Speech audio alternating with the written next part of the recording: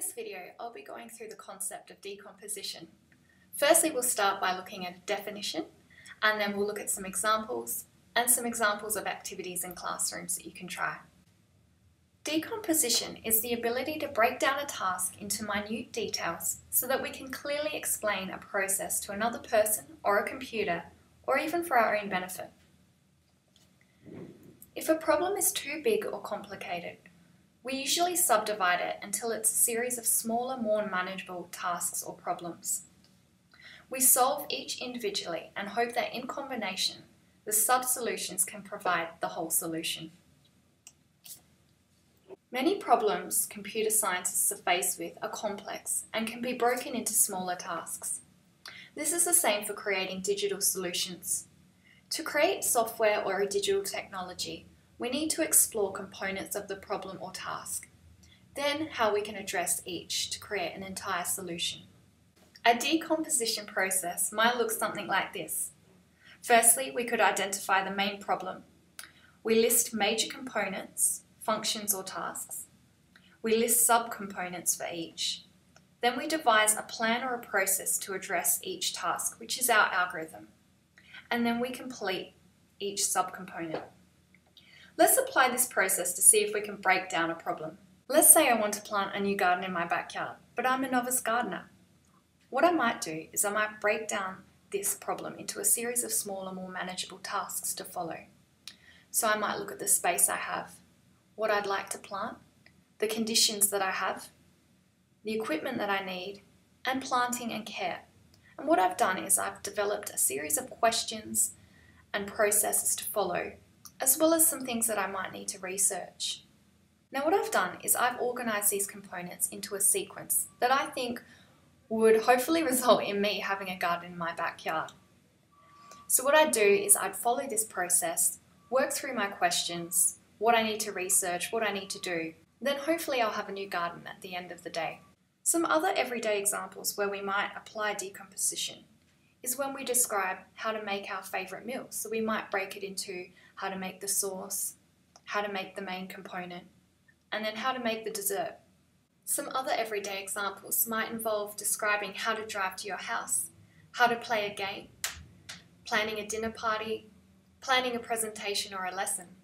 Can you think of any other problems or situations where you apply decomposition? What are some everyday decomposition examples that are familiar to children?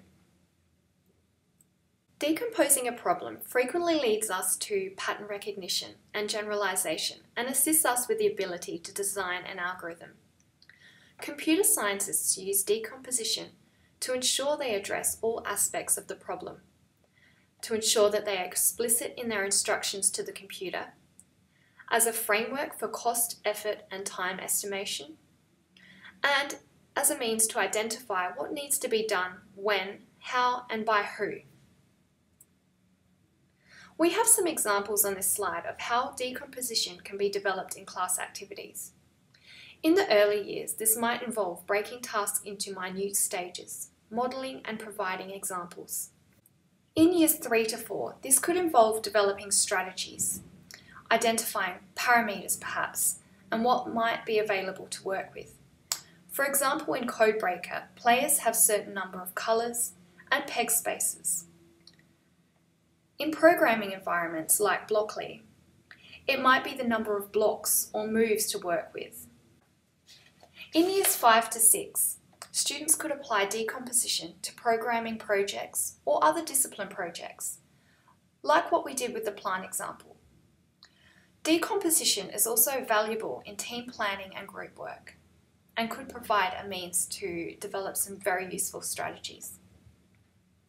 We have some examples here of how decomposition might be applied in other learning areas.